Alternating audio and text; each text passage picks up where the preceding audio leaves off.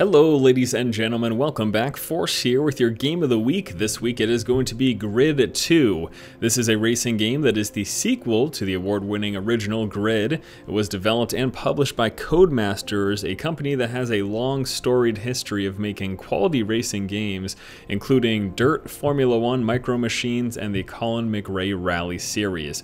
Now I was a little bit nervous this week because I had some huge technical issues. Basically after a couple of minutes of gameplay, I was experiencing some major stuttering with this game. Well, I managed to fix that. I found a fix online that basically required me to make the game run on all processors. But technical stuff aside, the game's up and running perfectly fine now. It looks gorgeous, and I'm really excited to jump into the Game of the Week coverage of Grid 2. So we're going to start off here in this first video with some first impressions, which will just consist of me showing you guys a little bit of gameplay and giving you my initial thoughts.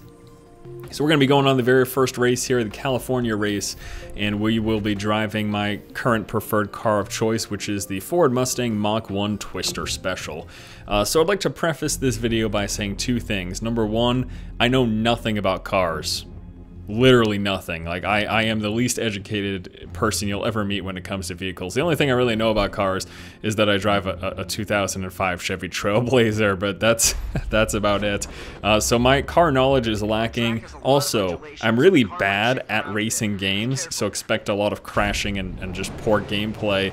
But despite both those things, as weird as it may sound, I really like playing racing games. So I'm super stoked that this is the game of the week, because from what I've played so far, it's really good. Alright, so we're going to start off here. Basic standard stuff. When it comes to the controls in this game, you're driving on the keyboard with W, A, S, and D. Now this game is also available on consoles, and playing with a gamepad is probably the preferred way to do it. But I like playing racing games with the keyboard. No mouse is included. There's nothing you would need the mouse for. You drive with WASD. There's a handbrake with spacebar as well. There's the ability to toggle your camera and look behind you. But besides those few things, there's nothing, I guess special. You're not getting power-ups or anything like that. You don't need to activate a speed boost. Nothing of that nature is available in this game. And you know, it's funny because I just recently played another racing game, is the Need for Speed game that just came out. I'm sorry, the Fast and Furious game that just came out, and I thought it was terrible, and one of the complaints I leveled against the game was that there wasn't a lot to do. I think the reason that's not a problem for me in this game is because the driving is just so fun, and the game looks absolutely gorgeous. This is actually running on the, I believe it's the Ego 3.0 engine, which is the same engine used in Codemasters' last racing game, Dirt 3, and it just looks gorgeous. I mean, that's something that you come to expect with racing games, but they definitely do a great job here in this game of just making a beautiful looking tracks and environments. And as far as I can tell, there's a lot of licensed stuff as well. For example, you can race on the Indianapolis 500 track and stuff like that. And it just all looks absolutely fantastic. So really impressed with the visuals of this game. The driving as well is also fairly smooth. I came in second place here. And actually, speaking of the driving, let me talk with you about the handling system that's used in this game. So they're actually using a new handling system by the name of TrueFeel. And if you're wondering, Force, is this like one of those super realistic driving games, or is this more of an arcadey one? Well, the TrueFeel system that they have in this game is actually supposed to be a balance between the two. It's supposed to balance traditional feeling. I think what they said when I was reading up about this system is that they use like 70 points of reference for every single vehicle when it comes to how it handles on different terrains at different speeds and things like that. So it's taking in some aspects of realism, but then it's also trying to make it more arcadey, or more accessible, if you will, in terms of the driving. I was looking on the Steam forums briefly. I'm going to use the same car just for this one video because this is the car that I'm most comfortable with. So this is the one I like to drive with. But I was reading on the forums, there were some complaints from people about not being able to adjust steering, I think, or something like that. That's a whole level deeper than I've ever gone into any racing game. So I'm not sure if that's something that you are concerned about or something that you care about. You might want to look into that, see what people are saying when it comes to hardcore racing game enthusiasts, how they feel about this game. But from more of a casual perspective, from someone who just enjoys the act of competing in racing events in video games, I find this game to be an absolute blast. I've played it for about 2 hours so far, I haven't gotten very far because I've just played the first few missions a bunch of times as I was trying to deal with all the technical issues that I had earlier in the week. But I've really been enjoying it. I'm super stoked to really dive into things. There's a bunch of oh my lord, what a terrible start. There's a bunch of car customization and stuff in this game, which is really neat.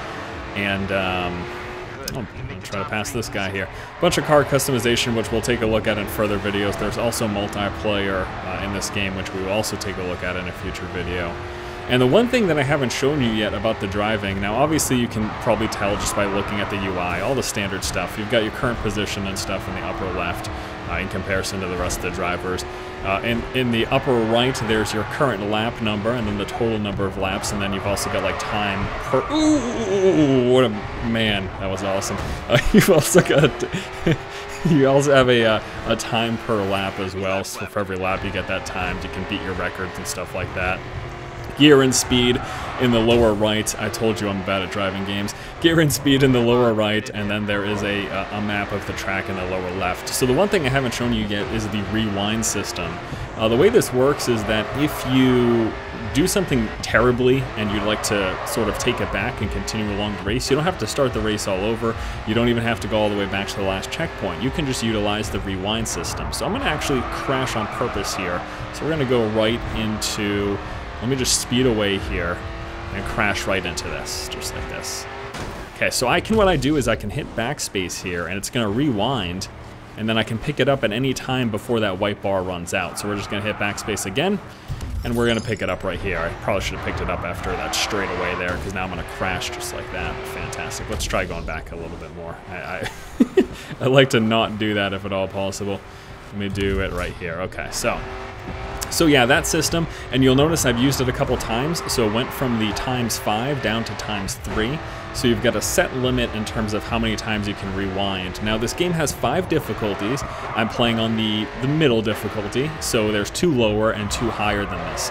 Now my assumption, other than the fact that the drivers are probably going to be more aggressive and drive faster in the higher difficulties, I also assume that the number of rewinds that you get will be limited in the higher difficulties as well. Now I don't know that for sure, but it would kind of make sense if that was the case. So I'm gonna assume that that is the case. Higher difficulties, you probably get less of a rewind. And you know, I'm sure there's some people who say, oh, that's cheap, you shouldn't be able to, you know, make up for your mistakes. But again, for someone like me, who's not a hardcore driving fan, playing driving games where whenever you crash you have to go back to the last checkpoint or even restart the match, it's just really frustrating. So the inclusion of this system, I think it adds to the accessibility of this style of a game. But again, I'm not sure how the super hardcore racing enthusiasts will feel about something like that. Oh man, I got some alright drifting skills. I got some alright drifting skills during certain parts. Vehicle damage does exist in this game, and the way it works is that you can choose in the options whether you want it to be just a visual representation of damage or if you want it to actually affect your driving. I have it on at the moment, so the more damage my vehicle takes, the more it actually affects my driving. And what will happen is if, for example, I take a ton of damage on the left side, my car will start to consistently lean left, and I'll have to constantly adjust that while I'm trying to drive on the straight and narrow, basically. So that's a pretty neat system. I like that you can actually have that option of having car damage affect the driving as well.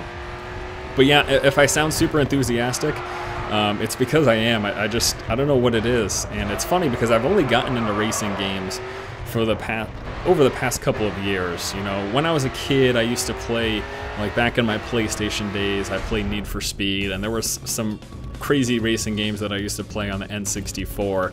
But between my like early teens and now, being a 27-year-old, I really haven't played many racing games, but over the past couple of years I've started to get into them and really started to enjoy them, and I'm having a blast with this game so far. So we'll show you, we'll go ahead and do one more thing here. I'll show you a little bit more racing. There's actually a test track where whenever you unlock a new vehicle, you can go and test it, just to see how it handles and figure all that stuff out. So I'm gonna hop on the test track really quick just to show you that, and then we're probably gonna wrap up with one more round. So we've got the test drive here, and we can choose the tier of vehicle that we want to do it with. Let's just start off with tier 1 here. Got a one lap of the Indianapolis sports circuit. And since I've been driving this car the entire time, for this particular instance, why don't we try something else? We'll give the Nissan here a try on the Indy track. Sounds good to me. So as we continue the Game of the Week coverage here of this game, we're going to go into car customization. We're going to take a look at multiplayer. I like to probably show you the different types of cars, which again, I'm just completely oblivious to. Don't know dilly squat about cars. But you know, that's just whatever. That's mine. That's just I don't know. I'm gonna stop talking about that. We're gonna go ahead and hop in here. We're in the Indianapolis sports circuit, power lap, 1 round, 1 lap. Now this game has a story, and essentially what it goes down to is you're a single driver, and you've got a sponsor who's trying to start up this driving league that's supposed to be like a worldwide premier league for driving. And the idea is that you're competing in all these different events against driving organizations to try to sort of get their attention, and have them come into your driving league, or have them support the start. Wow, this is great. Have them support the start of your driving league. So that's the sort of the story behind this game, if you will, if you want to say that a racing game has a story. That's what it would be. So yeah, you can come on here and test drive these different cars, see how they handle differently. Why don't we rewind that and try that again? That's really funny. Okay, so we're gonna pick it up right here. There we go. And it's actually, that's kind of weird. They give you a limited number of rewinds even on the test driving. I don't know how I feel about that. I feel like if you're testing, shouldn't they give you... Although I guess they're trying to keep it true to form to the actual racing that you would be doing with these cars. So maybe that's supposed to be what it is. And I guess these are supposed to be real licensed tracks, so this is supposed to look like the actual Indy sports track does. Again, people shouting at their screens right now, "You're making a video about a racing game and you don't know about the Indianapolis track or what it looks like?" No, I don't. I'm sorry. I play video games. I don't really do much else. It's a sad life I lead. Alright guys, so this has been my first impressions video. Oh no, going into the sand. This has been my first impressions video of Grid 2.